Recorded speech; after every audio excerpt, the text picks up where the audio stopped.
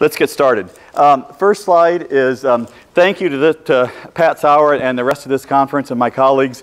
A year ago, I received a very prestigious award at this conference for my leadership in the city of Coralville for stormwater management.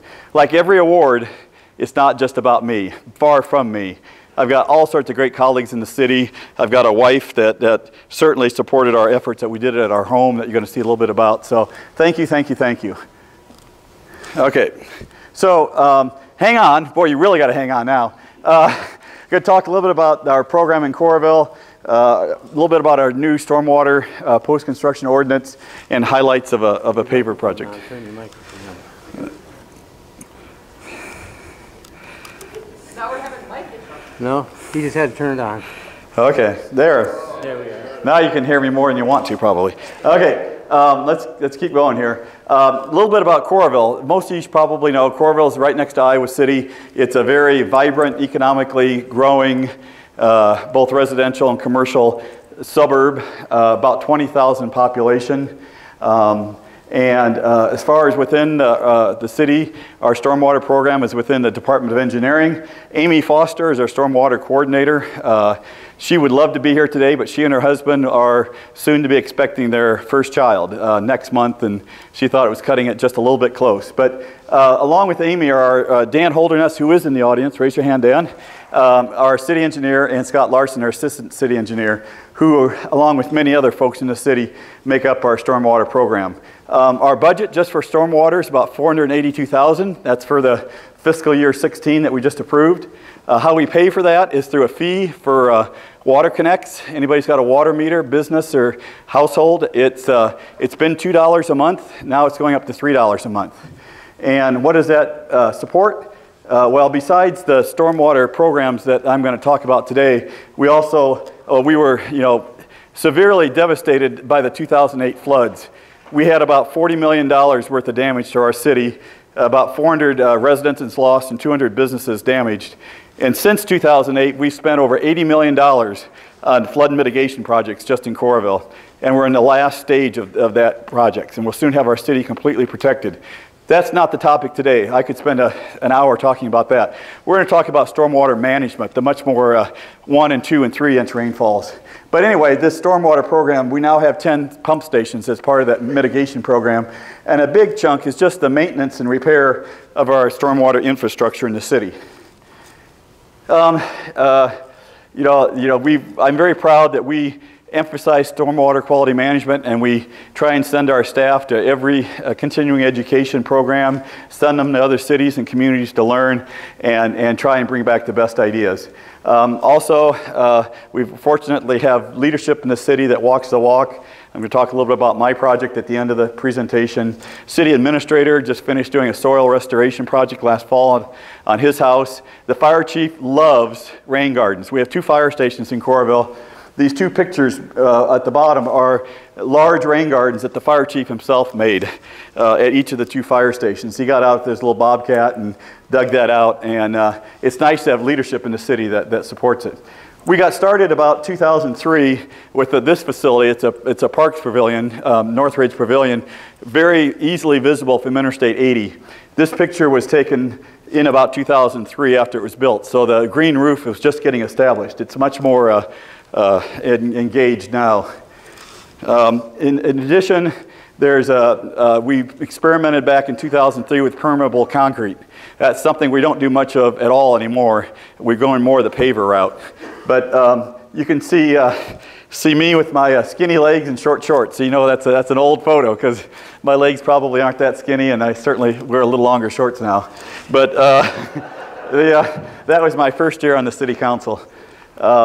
And it's just a picture of how the water is going down through the permeable concrete, and just permeable concrete next to that. It's actually, for permeable concrete, that parking lot has stayed incredibly in good shape. We've had very little maintenance with it.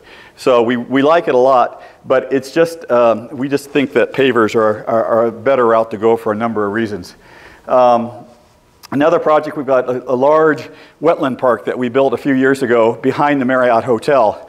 It has an extensive boardwalk system, probably close to half mile, I'd say, of metal boardwalks. You can walk around the wetlands, and there's 32 informational signs along that boardwalk where people can stop and read something about how wetlands work and so forth. And it's extremely popular. It's great for the Marriott clientele because at the end of the long day they can go out and walk the wetlands and kind of clear their mind, or they can go out the front door and go to Back Pocket Brewery and pollute their mind. But so we also, in the process of building on another area of Coralville, some wetlands area, we're building a boardwalk. We have a trail system that goes through where we can on grade, but there's areas where it's so wet that we got permission from the Army Corps. Rather than mitigate, we were able to put a boardwalk system in, and that's going in as part of our trail system right now, be completed this summer. There's projects all over our city that involve significant stormwater control projects, and this one is the Kirkwood Regional Center. It's a STEM school, science, technology, engineering, and mathematics. We'll be opening up this fall of 2015. It's a large building with a lot of parking, and they've done bioretention cells and soil restoration and native turf and so forth. It's a great example of what's going on. At the Iowa River Landing, that's what you see near the Marriott Hotel, right at the interchange with First Avenue. This is sort of the focal area of our public stormwater projects. We have, this is a swale runoff from a parking lot that goes into this swale here and drains down. This is a cell that we were building. It has several outlets from the street and the parking lot into the center area. There's a 9-inch beehive in the center of this, 9 inches off the ground. Hopefully the majority of the precipitation will settle down and precipitate into the soil, but if it's a real gusher and it gets above the 9-inch depth, then it will go into the beehive and into the more traditional stormwater route. That's just the same area being built. This is after it was built, after one of our rainfalls. It's working the way it's supposed to work. I'd encourage you to, if you're driving down Interstate 80, pull in, look at the Wetlands Park, check out some of these projects that we have going on. Here's a tree cell, again in the Iowa River Landing.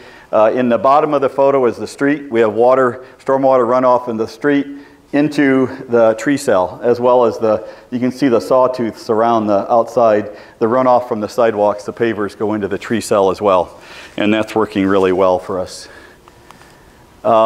We've got 12 major projects just this summer in Coralville that involve a significant stormwater management program.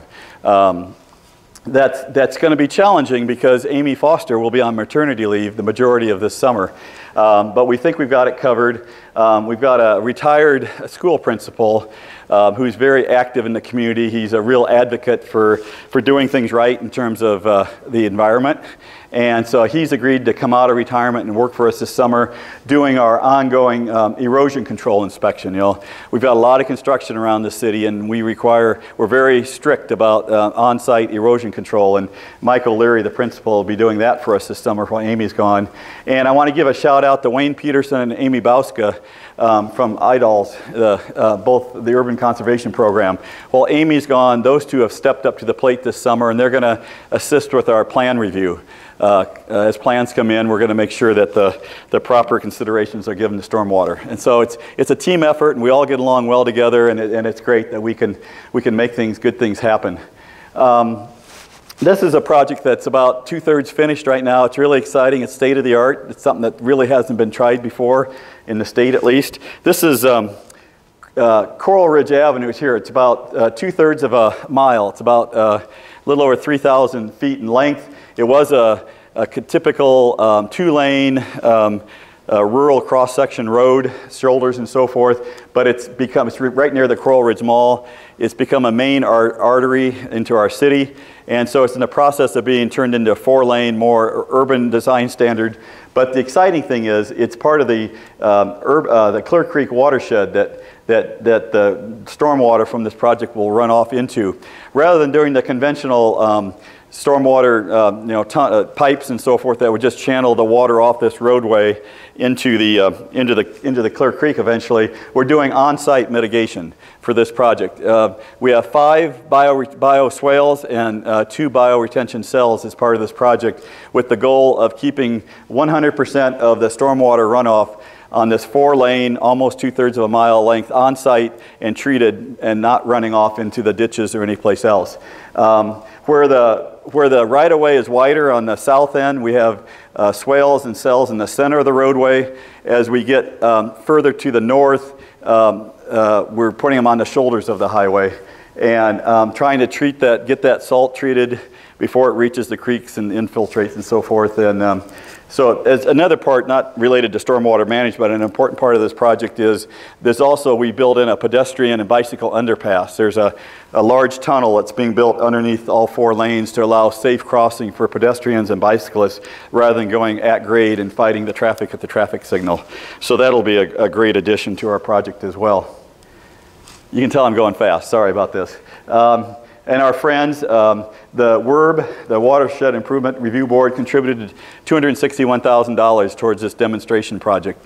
And researchers, I think Amy Bauska and others are going to be doing research as this project proceeds to see how well it's working, since it's really first of its kind, see if these bioretention cells are designed properly in size and type and so forth. And we hope to really learn something from this and pass that on so we can try using something like these practices someplace else. Rockwell Collins gave us a nice contribution of $3,000 as well. Their facility is right near this roadway.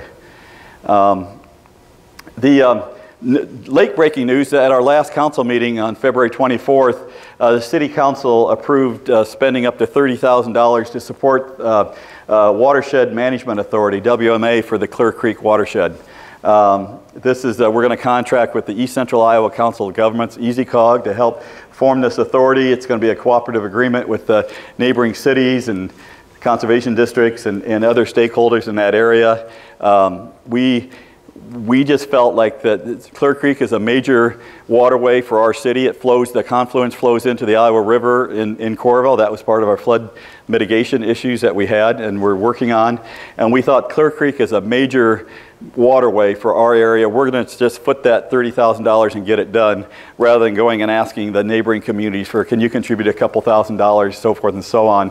That can take forever. We just decided at the council meeting, let's just pay for it ourselves and get it done. So we're going to get the WMA for the Clear Creek watershed established and then move on to hopefully some grant opportunities and so forth once we get a plan developed for that area. So that's kind of exciting. I'm looking forward to being involved in that. I was asked to touch a little bit on our cost share reimbursement program. Very, very popular program that has supported primarily residential, although some business projects around the city. The way it works is we'll pay 50% of a BMP up to a maximum of $2,000.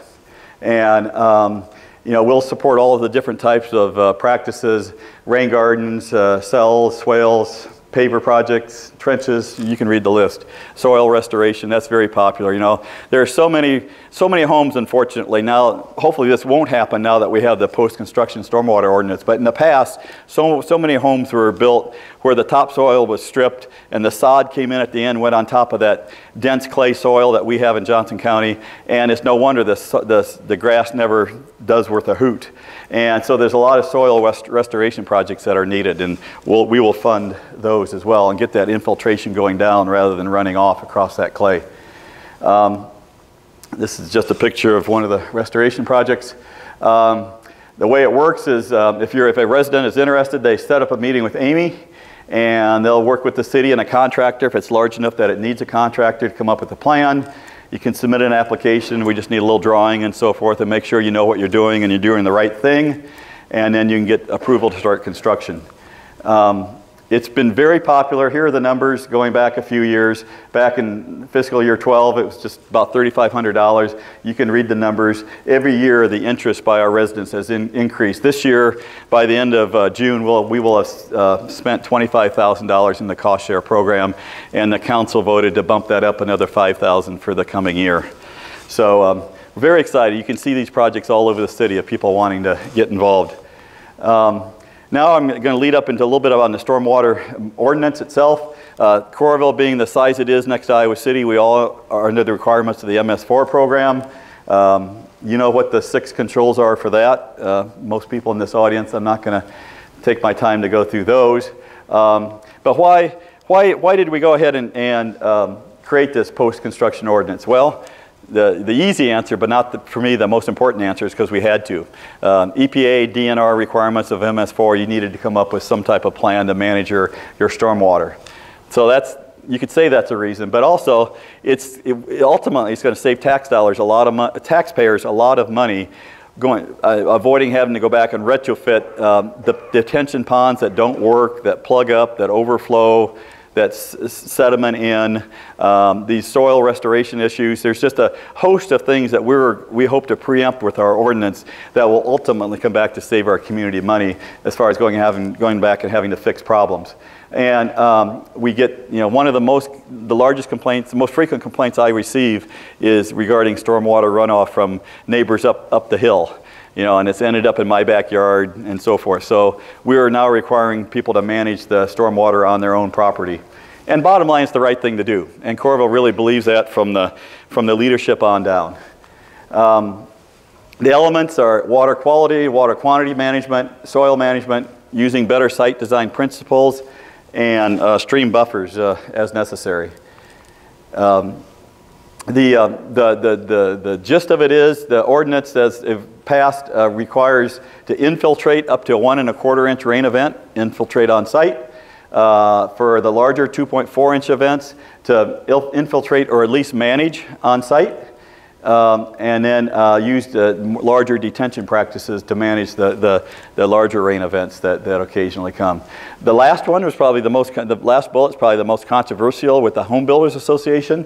Every bit of existing topsoil must be preserved and reapplied on the site in a uniform, non-compacted manner.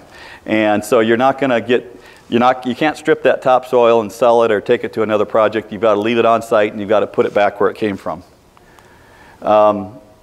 It applies, as far as who it applies to any development disturbing more than 1 or more acre of land and or less than an acre if it creates an impervious surface of over 5,000 square feet. So if it's got a big parking lot or a roof or something like that on a building.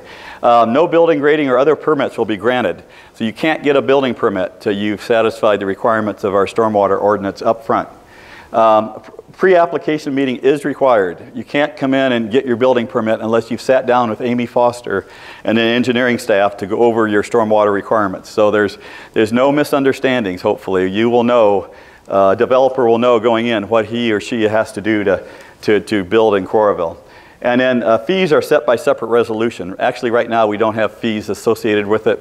This first year, we just implemented it last April, so we're a little less than a year old. We're seeing how much time it's taking the staff to do these reviews, and we'll implement the fees accordingly. How we got through the process, Jay Michaels, with the company for the previous speaker works from up in Minnesota, was our consultant, provided great leadership on it. Right away we created an advisory committee, started meeting in the fall of 13. We made sure we invited and insisted on attendance by some of the naysayers to ordinances like this, such as the Home Builders Association and others. But of course we also populated it with a lot of environmental advocates as well. We had open houses for the public that were very well attended, and we strategically organized it so we passed the final and third reading of the ordinance on Earth Day. We thought that was very appropriate, so we passed it on Earth Day in 2014. Okay, well, 2 minutes. Okay, I think I can do this in 2 minutes. Okay, project close to my heart is the Permeable Paver project. This is my home, my dog Muggles. She appears in a lot of photos because we love our dog. Previously, it's a circular driveway that had asphalt, railroad ties, very impervious, and it was falling apart.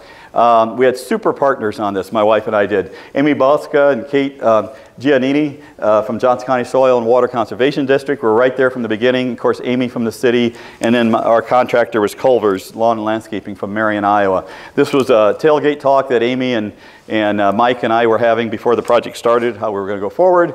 So that's an aerial view. You can see it's circular. It's got some parking off to the side, and then the garage there.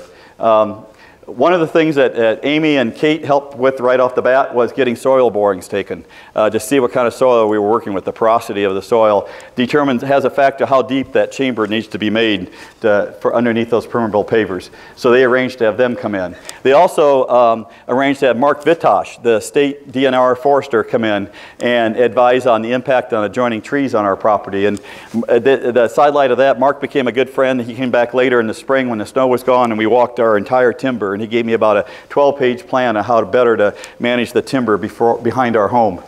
So the work began. I did a competitive bid solicitation, got about half a dozen bids. We picked Culvers out of Marion, and the work began July that year. They excavated the old asphalt, and there's some concrete aprons up near the sidewalk. That was all, 100% of that was recycled, the asphalt and the old concrete. Then they dug a chamber, about a roughly average about 24 inches deep chamber underneath this entire footprint. There's my dog at the front sidewalk wondering, where do I go from here, kind of thing. Next, they lined that chamber with a fabric to keep the soil from infiltrating the stone. Then they brought in and filled that chamber with stone. The first layer is about the size of your fist.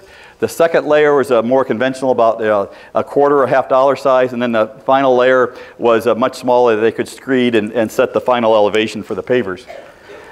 They compacted it, 95% compaction.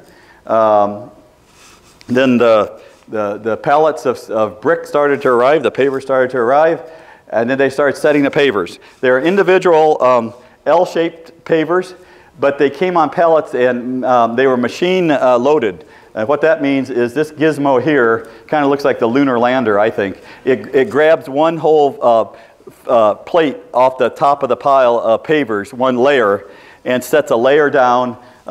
This guy here sets it so it lines it up just right. And so the majority of the field was laid by this machine, and it really went pretty fast. And then they hand laid all the rest. The craftsmanship was incredible. These radiuses that they did, we used limestone edging as well. I mean, I was just so impressed by the craftsmanship that these guys did with our project.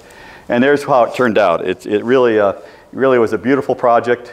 My dog likes it.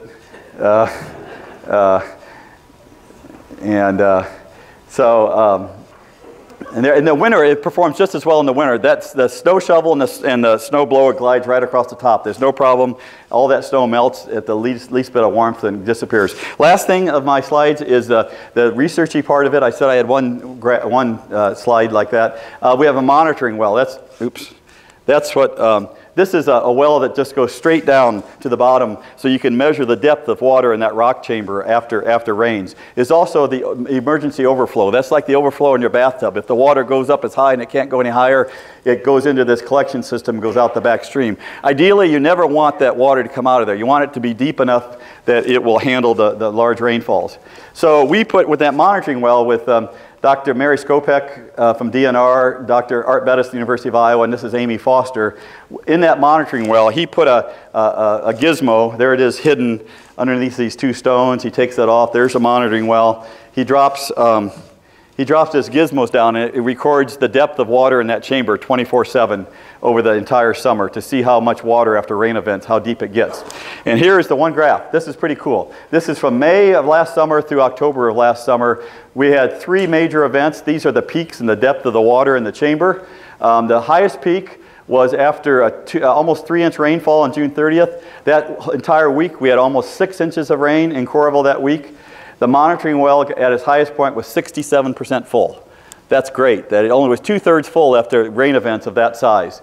And you can see 4 inches in July and another 4 inches over a couple days in September. It never got higher than about 2/3 full in that chamber, so it was well designed. I just want to, there's just another research project that Amy's talked to me about, Amy Bauska, about. We're going to ask me to start collecting water samples out of that monitoring well. We're going to send it to the State Hygienic Lab and start testing for these other products in there, other chemicals and so forth that's in that water in that chamber.